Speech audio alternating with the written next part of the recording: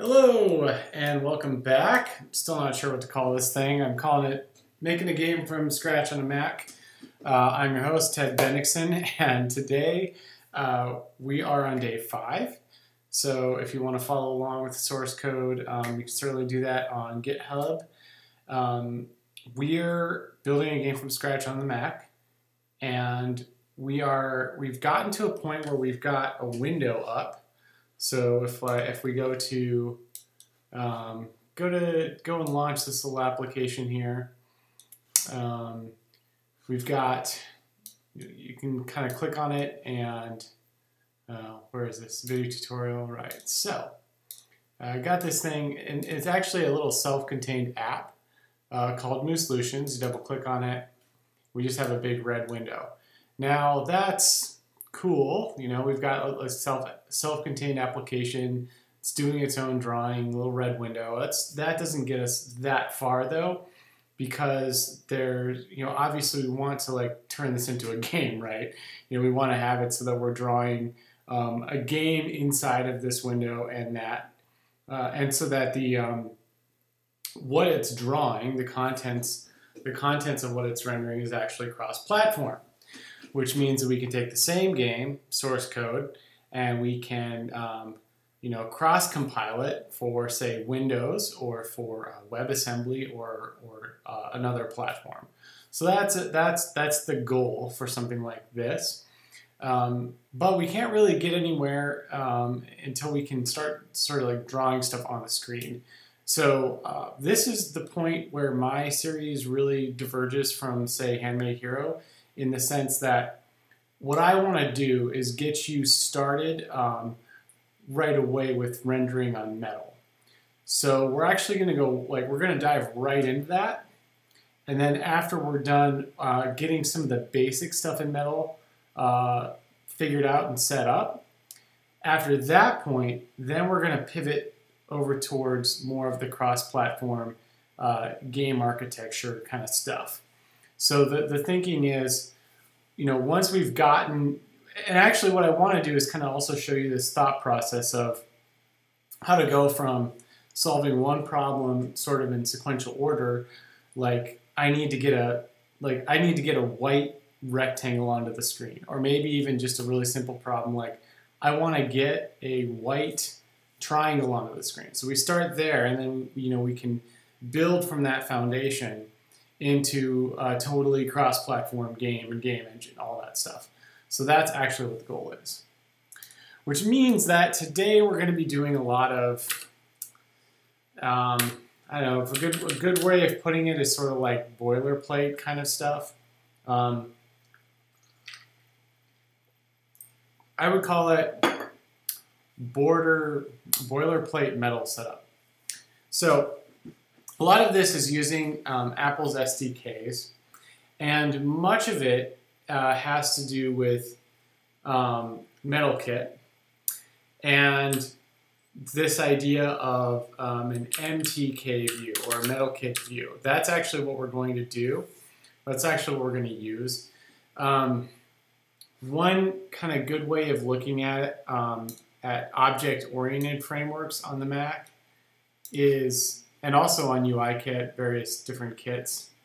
Like I said, we're using just a little bit of the object-oriented stuff. We're not going to use that much of it. But basically, you have this idea of, I'll just put this in my scratch space here. Oh, and I'll also bump up the size of the text. You have this idea of views, right? Or, you know, view hierarchy. So you also have this idea of windows, and then there isn't really such a thing as a window hierarchy. On Mac OS, you notice that we've got this thing called an NSWindow, okay? And an NSWindow is basically any window that you see that's on Mac OS is some kind of an NS window. Where's the NS come from? Well, it comes from NextStep, which is most of the modern APIs with Objective-C on the Mac come from this company that Steve Jobs founded basically after he was... The story, you probably already know the story, but Steve Jobs was, founded Apple for a time, then thought that they needed some new management, so they brought in this CEO of like Pepsi-Cola at the time, Scully, I think. Scully and Steve didn't get along very well, and so eventually Steve got ousted from his own company, and then the company that he went and started afterwards is called NextStep. And at NextStep, a lot of the infrastructure that's currently used in Apple's modern operating systems was developed. So that's where you get things like all the NS prefixes. NSWindow is, it comes from NextStep. So on Mac OS, NSWindows represent these windows, and an NSWindow can have displaying its content is an NSView, right? So you've probably seen a lot of this. If you go and you read and you look at a lot of common tutorials on how to do iOS programming or how to do Mac OS programming, there's a lot of talk about views and model view controller and these kinds of like design patterns. And although I myself don't really find design patterns all that useful, apparently there's research that says that people who learn the design patterns actually end up becoming better programmers than people that don't. So it's kind of like good training wheels to learn the more advanced concepts of programming. So something like views, you can think of it as what it is. It's just like a way of talking about things that are going to get drawn, right? It's a way of conceptualizing stuff that needs to get drawn. So basically, a view is just like stuff that needs to get drawn, right? And so when you have something like a view hierarchy, what is that? Well, you can talk about stuff that needs to get drawn in a lot of different ways, right? So we can talk about that in a purely two-dimensional sense. Like there's a rectangle, right? And inside of that rectangle, a bunch of other things need to get drawn, right? So we've probably got some text a lot of times that needs to get drawn. You've got buttons that need to get drawn. I'm just talking about standard application stuff that you would need to get drawn. But a lot of the way that this operating system is designed is also like views can contain other views, right? And that is just purely like an abstract way of talking about it. So what I mean by that is, in terms of what actually happens, that's not really what happens. What this is just a human-friendly way of talking about what's actually happening here. So to say a view can contain other views, well, what does that mean? It's like our kind of abstract way of talking about this is, I got a rectangle with some stuff I'm going to draw, and then inside that rectangle I can have like a little sub-rectangle that also has some stuff that it needs to draw. And inside of that rectangle I can also have some other stuff that needs to get drawn. That's like one way of conceptualizing how you might draw a screen. That is, we could say, it's hierarchical. What does that mean, right? So that means that there can be like a root view, right? And then there can be like a child view sort of down here, right? And, and then, a child view might have one child off here and then another child, off here, right? Something like that, right? And so on. That's one way of conceptualizing how you might draw stuff that's on the screen, right? We've got this one root thing, and then what we're going to do is we're going to like go through its various siblings, kind of like a tree, sort of a structure, and we're just going to draw the contents of all of those. That's one way of looking at it. And that's sort of how the kits do it. So that I want to say though is very different from how you might, that one way of conceptualizing it is not the only way to conceptualize it. You can also conceptualize it as, maybe there just isn't even such a thing as a view, right? What is a view really? It's just, ultimately what this comes down to is, it's just a list of instructions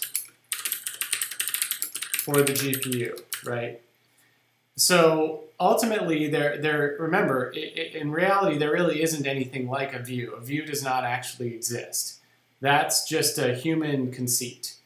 What actually does exist is this hardware component called a GPU, right? Graphics processing unit. And there exists memory on the system that's allocated for specific purposes. So there's two types of memory on a GPU. So there's, you know, a lot of what you end up working with. Two types of space, you could say, GPU. And I'm probably wrong about this, so you can correct me. So there's vertex buffers, usually, and then there's texture memory, right? So generally speaking, the way that you take this, you break down what is ultimately is inside of a view is a big space in memory that represents all of the vertices in that view. So all of the, a vertex is just, in math, that's like if you have a triangle, each point on the end of the triangle is a vertex. And so if you have like a square, each point on the end of the square is a vertex. So a square is defined as a rectangle really is not necessarily a rectangle, I guess, because you also have, there's a quadrilateral is defined as a shape that has 4 vertices, right? A triangle is defined as a shape that has 3 vertices, and a parallelogram is a shape that has 4 vertices, but like 2 of them are the same distance, same width, etc. So all of geometry kind of comes out of vertices, this idea of points that are connected with lines, and then the space that is defined in between those points, right?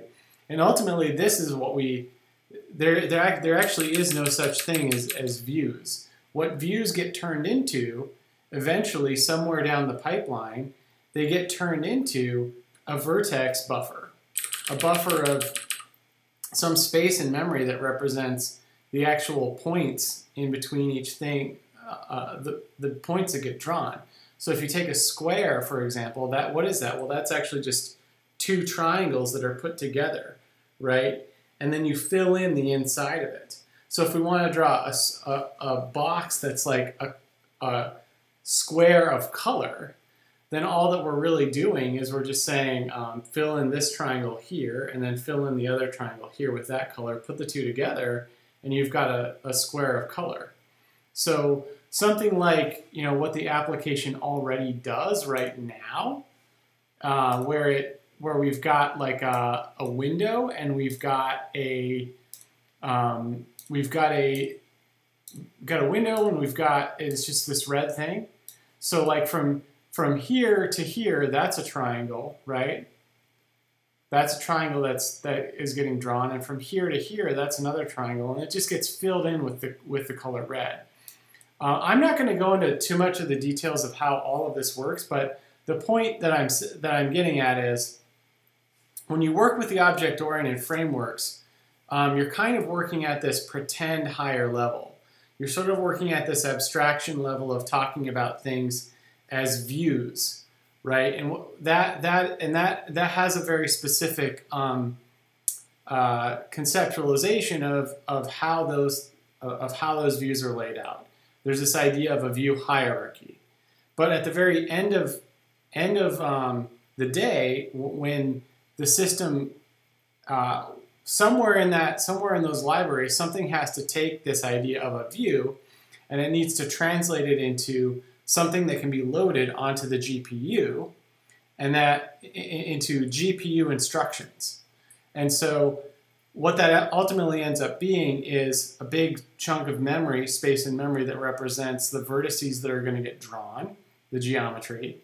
And then there's other parts of memory. So if you want to say take a picture and draw, like load a PNG file and draw the contents of that file, well, basically what you're doing is you're drawing two triangles just like this, but instead of filling it with a solid color, you're going to fill it with the texture memory that you had already loaded. And so that's basically how, you know, that is actually what goes on. That's what the kits end up doing eventually. And when you tell them to create a view that's got a view inside of a view. And this is kind of a level of discussion that you're not usually going to run into in a lot of kind of common tutorials on how to program on the Mac or how to do iOS programming. But ultimately, at the very end of the day, Metal is what draws the contents of the applications that you use every day. All of these frameworks are kind of built on top of Metal. At the end of the day, something has to traverse through this view hierarchy, go from the root view to the child view, and it's got to take all this information that's in these views, and then it's got to turn it into a vertex buffer, and then it's got to execute some commands on the GPU that will then draw that geometry for you. So that's just kind of to give you some idea of what the similarities and differences are here. When we talk about windows and views, and we talk about a MetalKit view, or we talk about an NSView, that is at a very different level of abstraction than talking about what really goes on the hardware. Now, you know, I say "really" in quotes because, you know, we can get like way into it. We can go like start going into like, you know, the physics and the hardware and the like electrical engineering. And as a software person, though, you don't ever touch that, and so you don't ever have a responsibility for that. It's cool to know, but there is sort of a level of understanding that's like so low that, you know, for you to have much of an effect, you're going to have to be like engineering your own electrical components. So we're not doing that, but I want to give you this understanding. When I talk about a view, I'm really just talking about sort of our forced interaction with these software development kits. We have to use these software development kits a little bit, like just a little bit, in order to kind of be able to do our own thing. Ultimately, though, if it was up to me on like pretty much any platform, I wouldn't have any of this view stuff. And a lot of that is because you can't really be cross-platform. I can't use Objective-C and Apple's frameworks on a different platform. There is no like DirectX renderer or, you know, something of that nature. So I like to design things that are cross-platform. I like to make products that are available to a lot of people, as many people as possible. And what that means is kind of not opting into the sort of default abstractions that you get with many of these kits. And that means using just a little bit of the kit, but then ultimately taking control and spending most of our time in this space, where we're talking about vertex buffers and texture memory and creating geometry that we then tell the GPU to draw. So that's just to give you a sense of what the similarities and differences are. Every window in the kits has a view. So we can look at that. We can actually look at NSWindow. We can look this up. If we do the NSWindow class reference, I'm going to bump that up just a little bit. If we look that up, every window has a view, all right? And so what that means is we can content view, right?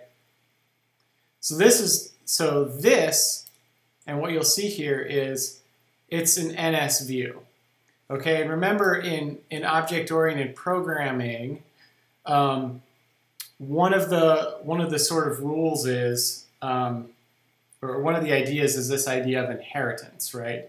So I want you to keep that in mind. There's this idea at the top of the view hierarchy, or the top of the class call this the view class hierarchy or whatever, is this idea of an NSView.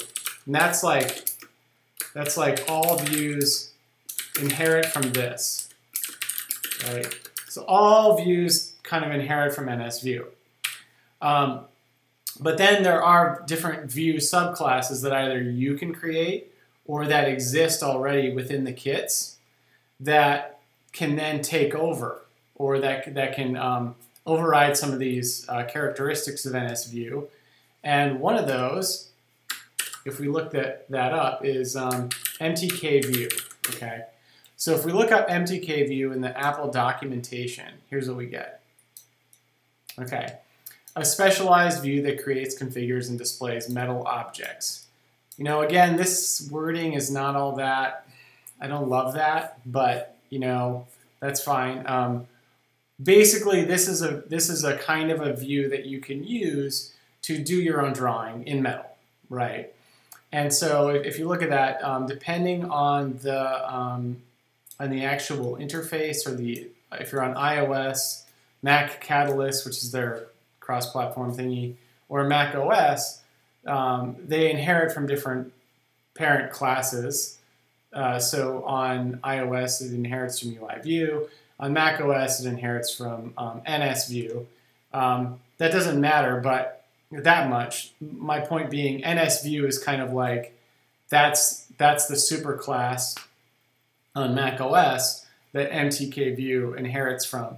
And so if we're kind of just putting the pieces together in our minds of what's actually going on here, we can take this, because remember, it's an object-oriented programming. You can take a property, and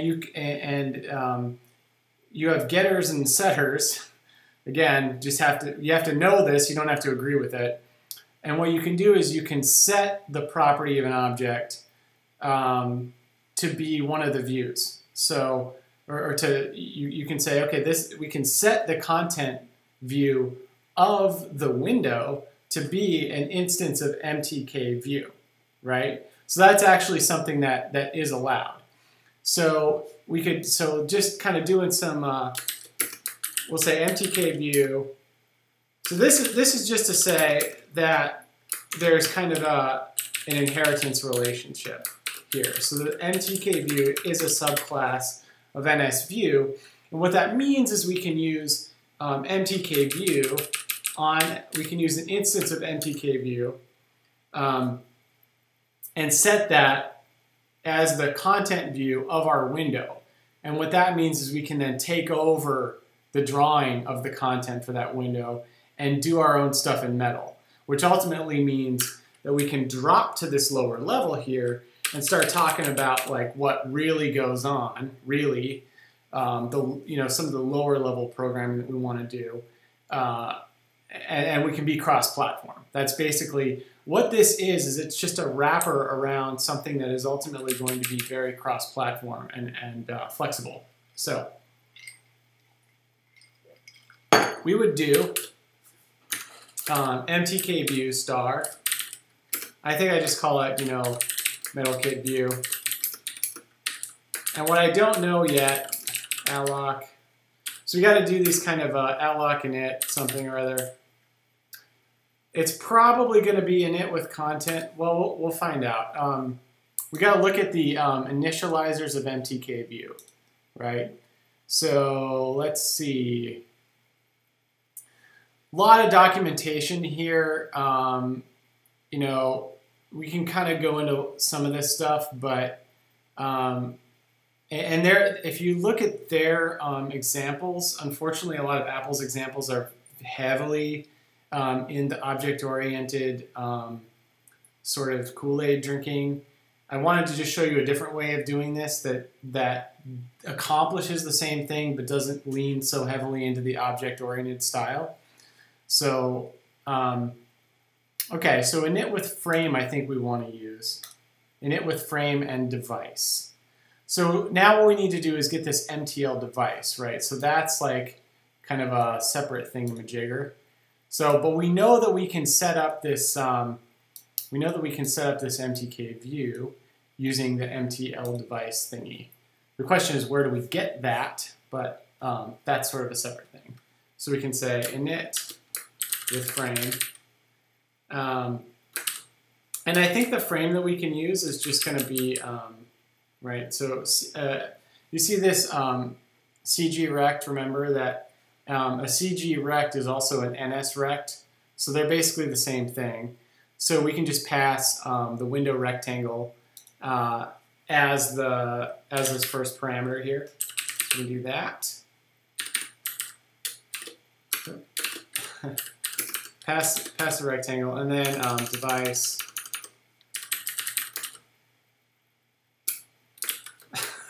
I honestly do not know where we get the device. So I forgot. I know that I have it in another project. So let's look at some of this. Let's take a look. Metal interface to a GPU, the ability to draw graphics. Okay. So now the question is, there are functions that we can use. So acquiring device objects, MTL, create system device. Okay. So now you notice if we follow along this documentation, I'm also kind of teaching how to use the documentation. So Metal is the framework that this is from.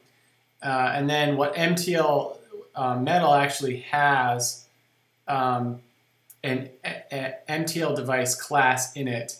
And inside of that class is this MTL create system default device function. Now, I'm reasonably sure that this is a, oh wait, yeah, does this, let's look at this. I just want to see. Yeah, okay, MTL device. Actually, I just think that that's just a function on its own, right? You can there's a way to read this documentation where you'll understand if, and unfortunately, object-oriented programming introduces a lot of confusing different types of ways that functions can be called, because in object-oriented programming, you can have functions that are at the class level. So like functions that exist at the level of the class definition, and you can have functions that only exist on an instance of a class, which when I used to teach programming to kids was like really confusing, because they're like, oh, which one am I using? So it's not just functions. And then there's functions that are outside of the class, just in the global scope, and I think that this is actually just in the global scope. So we're just gonna copy this thing into our code. So okay, and then we're just gonna say okay. We'll just call it mental device equals. And what I want to figure out is like, does this work, right? If that does work, and we can just pass mental device in to this initializer. Okay. Now, once you've got the MTKView, then you can just do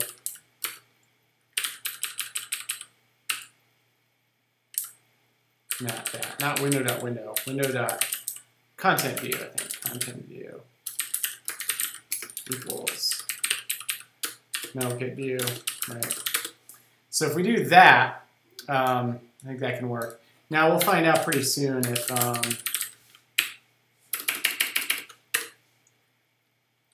we have any problems.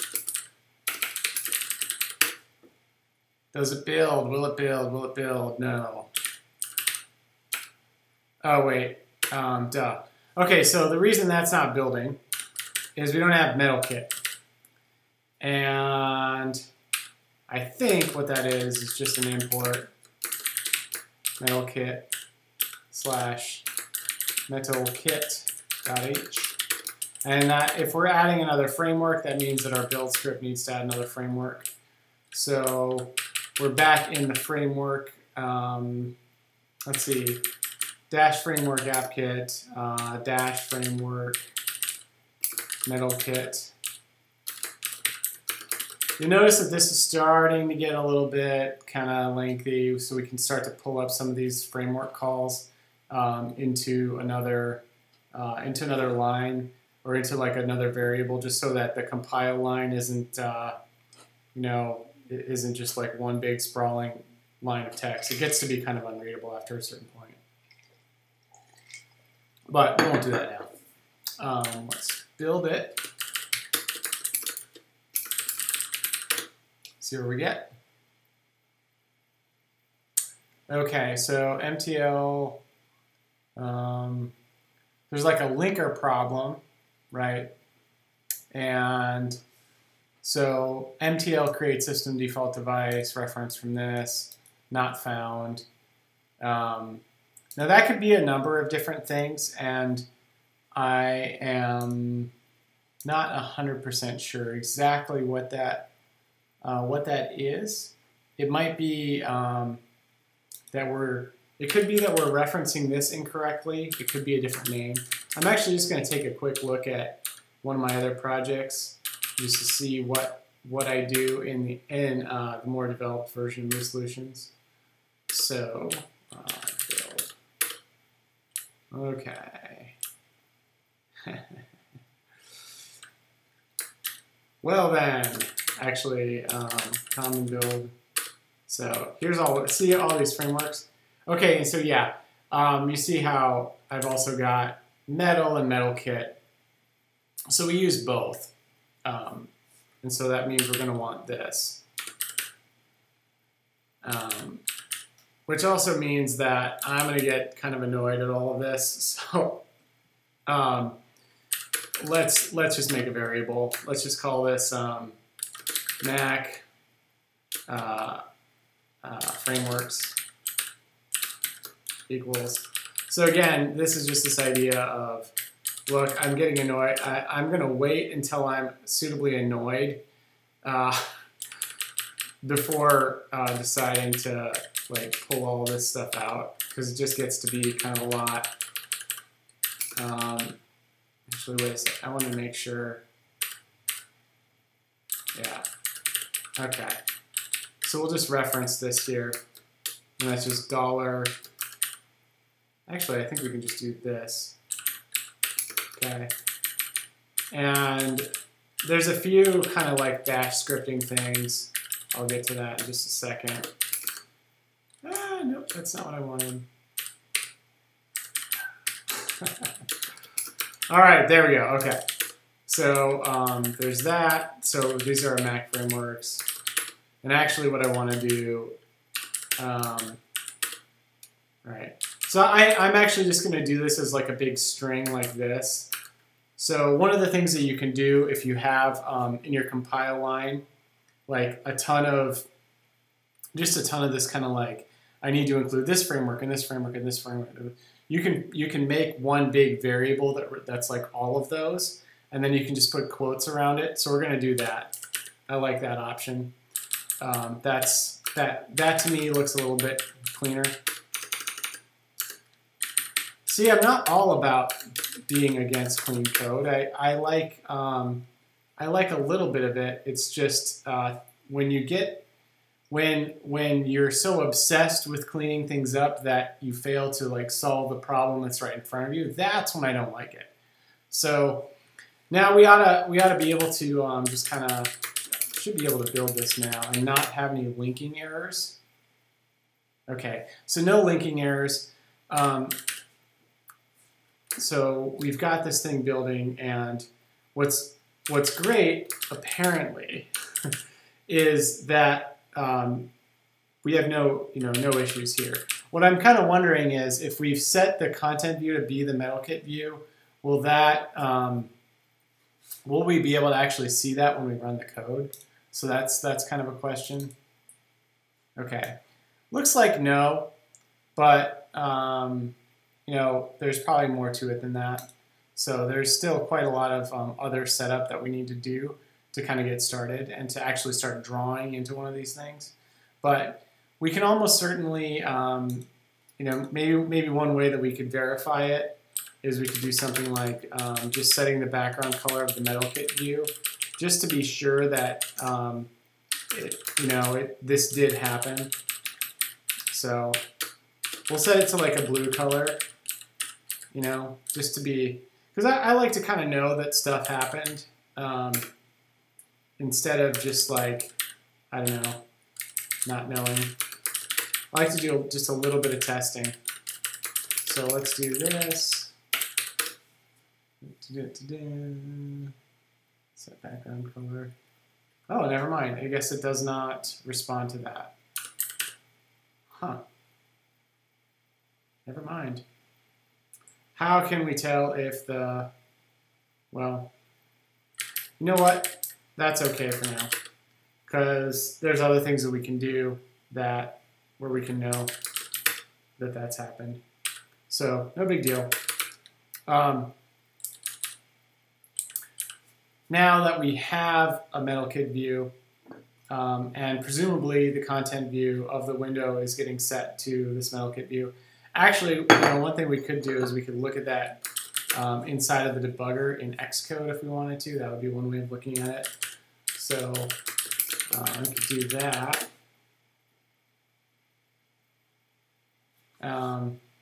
Yeah, let's actually do that. So do we have an Xcode project for this yet? Let's see if we've gotten to that. All right, so code. Oh, we do not. All right, well, we're almost certainly going to need that pretty soon. Yeah, that's coming up. All right, we're going to go just a little bit further, and then what we're going to do is we're going to start setting up the we're going to set up the Xcode project so that you can debug inside of this. And basically, if you're not able to debug, you're just hosed. Like, you need to set up some kind of debugger, you need to have some kind of debug system, or you're just going to get totally lost. So it's really important to have that set up. So right now, I actually think we just, the way that I'm looking at this now, I think the better thing is to just put a little bit of a pause on setting up this MTKView view. And what we want to do now, I think, is we want to just go straight into making it so that we can look at our code as it's running and setting up an Xcode project and setting up the debugger so that we can actually start to see some of the state inside of this game. Otherwise, it's going to be really difficult to test what we have and to confirm that this is doing what we want it to do. So let's do that, and I think at the end of that, we'll sort of like wrap this session. So, setting up an Xcode project. A lot of times when you're, if you read a lot of these tutorials, the sort of default way that they have you start the project is to like start with the Xcode project. For making games, I don't really love that because it's kind of starting out in a very crufty way, and basically, if you let Apple take control of your life, they will take control of your life, and you may not want that. And what that means is they're going to take control of the whole build process, which means that you all of a sudden don't have control over that or direct control over that. You can't quite see as well what's actually going on. And so that becomes a little bit of a problem. So what I like to do is I like to get the project building first, and then I like to get to a point where I need a debugger, which is now. And then once we know that we need to get the debugger working, then we hook it up. Then we set up the project. So we're going to do that.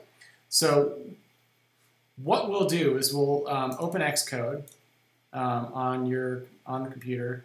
It could be really any version of Xcode, because the way that we're going to do this setup for the debugger, it's so quote-unquote legacy old that it's probably going to work on like even some of the oldest versions of Xcode that you could come up with. So we're going to create a new Xcode project, and this is something for which there is like no tutorial that I am aware of. I don't really know of anybody that does this aside from like myself and maybe a handful of other people probably who work at like Rad Game Tools. But we go to Other, and then you create Empty. So what we actually want is an empty project that we are then going to start filling in what goes inside of it. So an empty project, then we're going to go Next. I don't know, you can call this whatever team you want to use. I'm just going to call this MTKView because that's the name of this. You can really, the project name doesn't really matter that much because we're only using Xcode so that we can use the debugger. So what you name the project is really not relevant. So I would just kind of not really worry too much about that. And where I like to put my Xcode project in the Mac platform folder.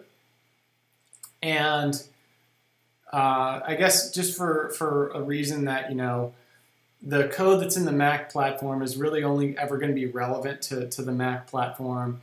The Xcode project is only relevant to the code that's running on the Mac platform. So that's why I like to create it here instead of elsewhere.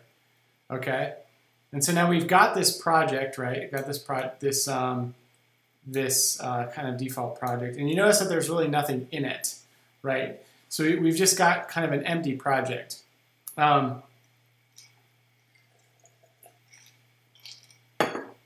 Now, a lot of you are probably used to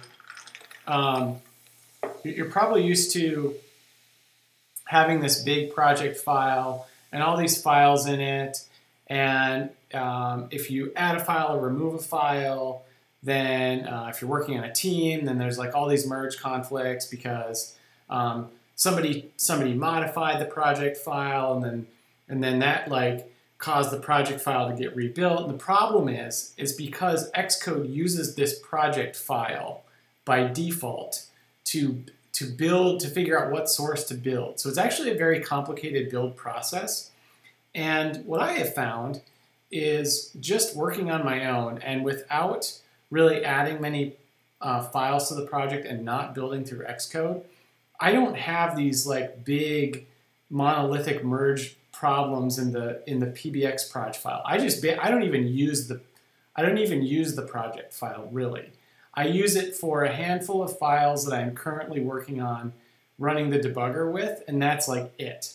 So what I'm saying is that if you actually work this way where your build system is separated from the Xcode project, what I found is I have so much fewer merge problems or like source control problems that way.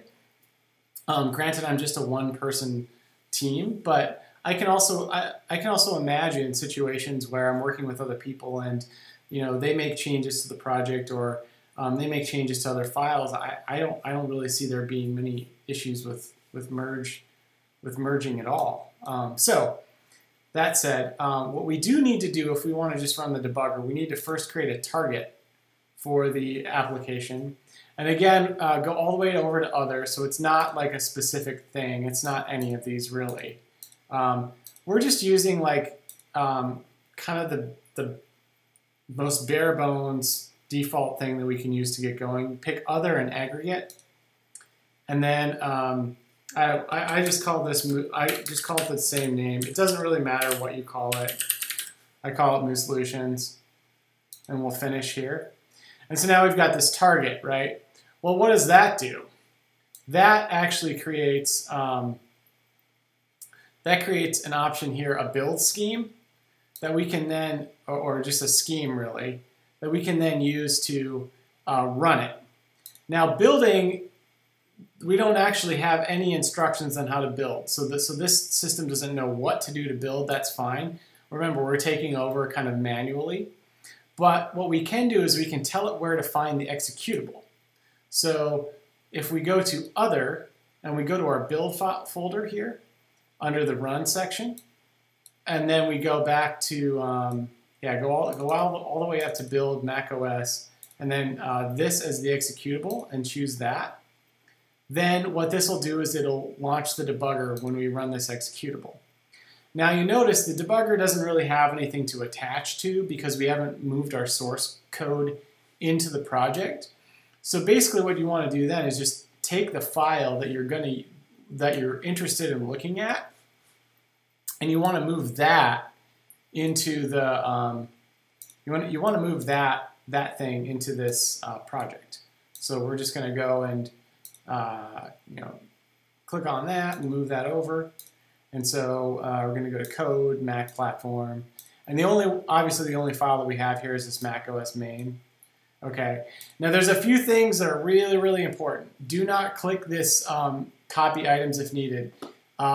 Really, really do not do that, because if you do that, what ends up happening is it creates a copy of this file, and then it assigns the debugger to that copy, and that copy is actually not the code that is built into the executable, and so the system gets really confused.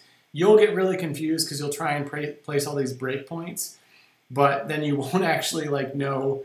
But you'll be wondering why the breakpoints aren't getting hit. Well, the reason they're not getting hit is because you place the breakpoints inside of a copy of the file. So don't do that. Just don't touch any of these and just click Finish. All right, and then you should see your file here, right?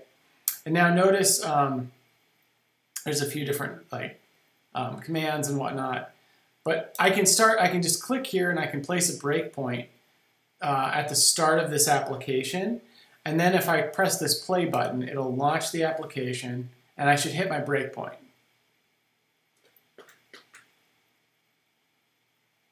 So it's attaching to our game New Solutions, the game that we built previously.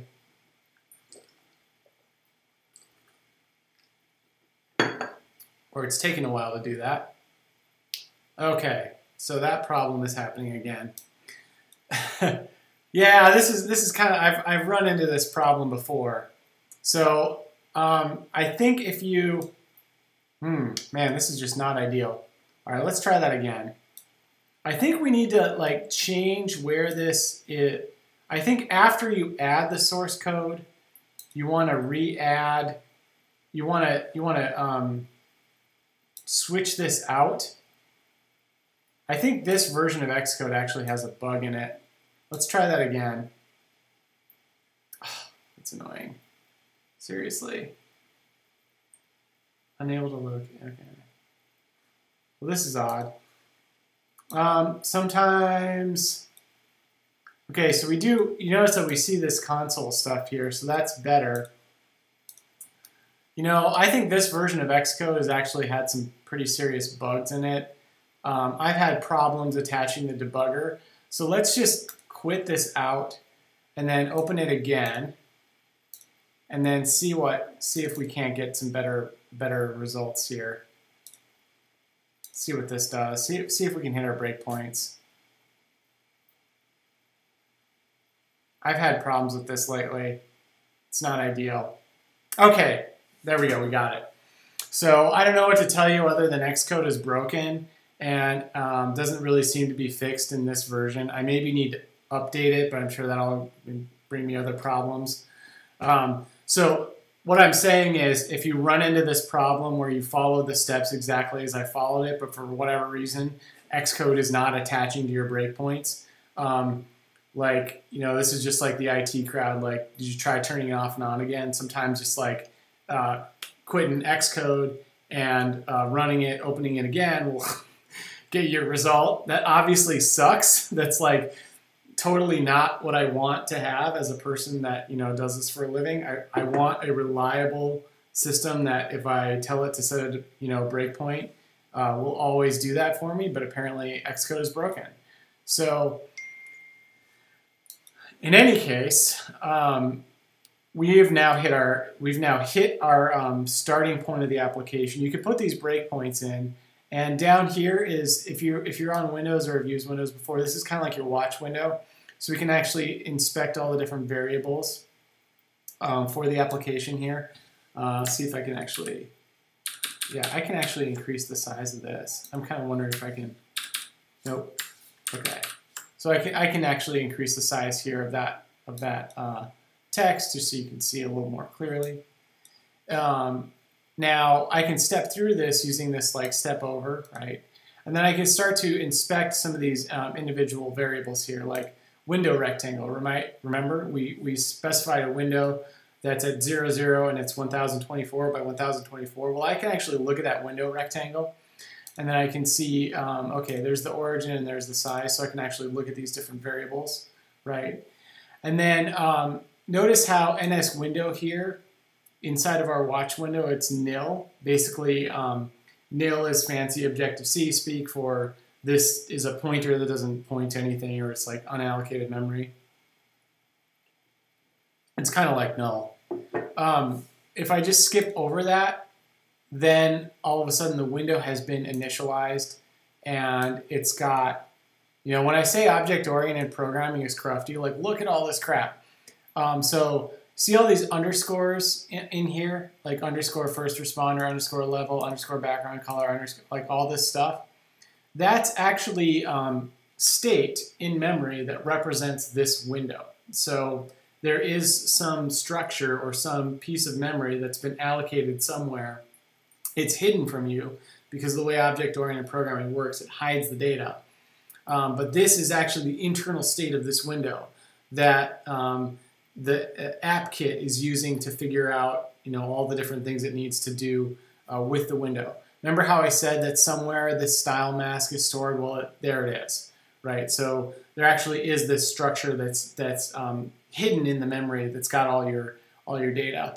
And a lot of times what you can do is you can just inspect these variables, and you can see kind of like what their values are. So we can kind of go through here. We can look at now background color actually has a value, right? And it's this NS color, and we can like look at that. We might be able to print that out.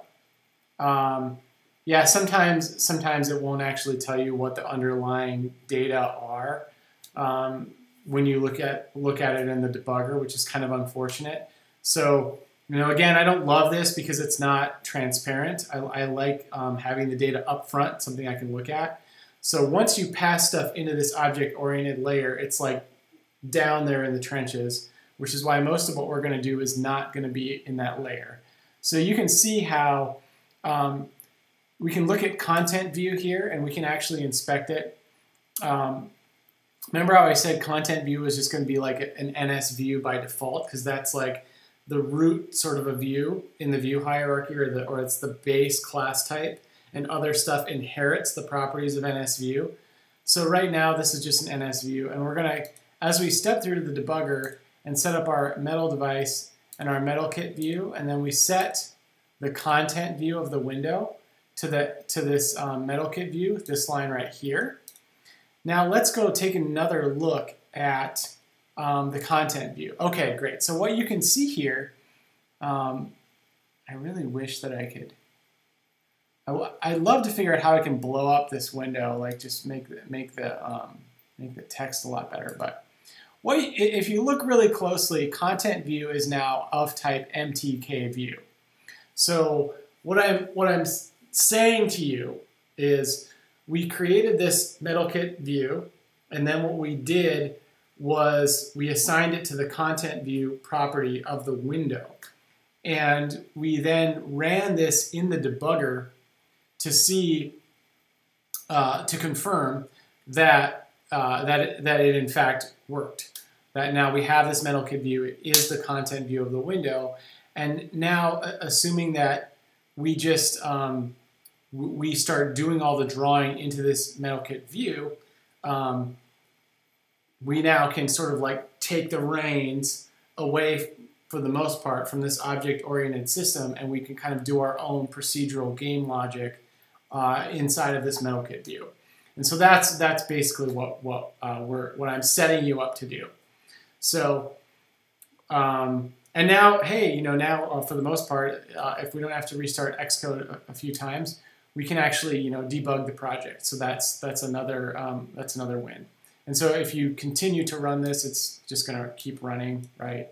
And then you can kind of quit out, and once it quits out, then it's quit out. So we've set up the project so that it can be debugged in Xcode. We have also sort of talked a little bit about the view hierarchy and kind of how that works in object-oriented programming land, or at least in Objective-C. And let's see how much time we've got. Yeah, we're kind of coming up on an hour. So this is kind of a good, I feel like we've kind of hit a good stopping point. We'll kind of just quickly recap. So if you remember, the way that AppKit works and the way that UIKit works, it's an object-oriented framework where you have this idea of view hierarchies and of the class hierarchy. A window manages a view. That's just how it's set up. So the window for our game manages a view. And there are a lot of different types of views. By default, the AppKit will kind of read through this hierarchy of views, and it will go from a root view to the child view to all of its children, and it will draw out the contents. That's typically how it works, right? But what we're actually doing is we're flattening this so that the object-oriented system, AppKit, is only going to look at this, is only going to go window, MetalKit view, and whatever's in the MetalKit view, that's like raw GPU commands that are getting executed much, much faster. And that is kind of how we take control and sort of bypass this mostly object-oriented system. It's also how we make our game cross-platform, because we can write the logic that generates this lower-level stuff, i.e. the vertex buffers and texture memory and all the we call it like drawing calls. We can do all of that at a lower level, and that can actually be in a platform-independent language like C++. So once we've got that done, we can then use that on another platform, which is actually what I have done with other games of mine. So I've done that with Moose Solutions actually, and I'm working on porting another game called Cove Kid to Windows using a very similar approach. So what you can kind of see is that we're getting set up to create a wrapper, an object-oriented wrapper around what is ultimately going to be a lower level drawing kind of system. So that's that. I don't think there's much else to go over. If you like this, definitely subscribe, and we're going to continue along down this road. And I've got a Patreon. Go visit that. I'll post the source code under the branch day 5 for today. And yeah, I will see you soon.